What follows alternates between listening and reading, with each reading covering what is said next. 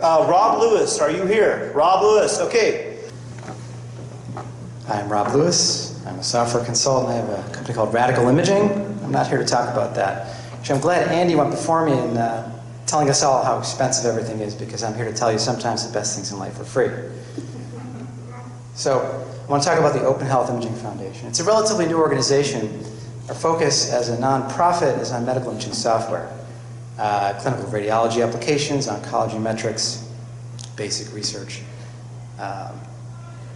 whatever else you might want to use it for. But the focus here is on open source. The things that we produce are all licensed with an MIT license, which is very permissive for commercial applications. You can do anything you want with it. Our focus is on delivering imaging applications through web client.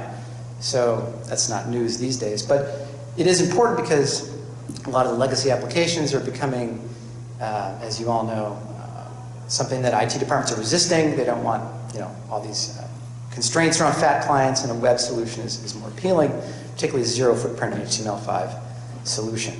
So that's what we're focusing on. What we build is based upon a thing called Cornerstone. It's a JavaScript component created by a guy named Chris Hafey. Probably a lot of you know him.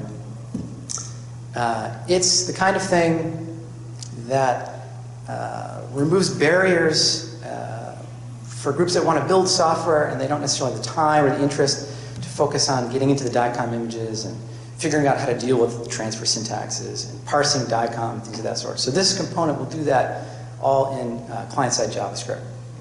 It's a powerful component. Does a lot of things: displaying, manipulating images, all the standard things that radiologists typically want to do. Windowing, leveling, pan, zoom, etc. All very fast, full 12-bit window level support. It's a great component, very feature-rich. But if you aren't a programmer or you don't have the time to build a complete application around that, that's one of the things that we're working on. So we call the OHI Viewer. It's a great name. Actually, not a great name. There's a prize for anybody who comes up with a better name. Just come see me. I'm not going to tell you what the prize is. Did you see the empty wall at the beginning? Okay.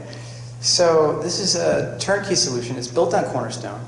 It handles a lot of the IHE basic image review features that you would typically expect in an application for imaging.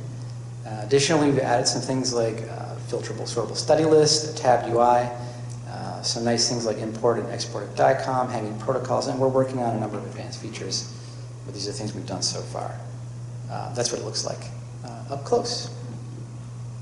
Going to take a lot of time there, but on top of that, we're also working on oncology metrics application called Lesion Tracker. This is something that the NCI has given us some money to do.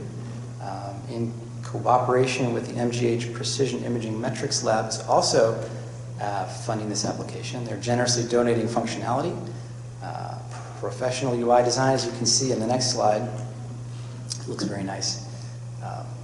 And they're also helping us out a lot with the QA, standard operating procedures, helping us be very organized about our development process.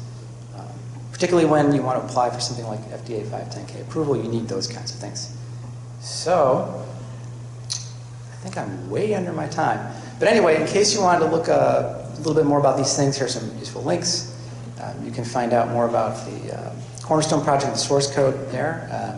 Cornerstone Forum is where you can see what people are thinking about, post questions, get them answered.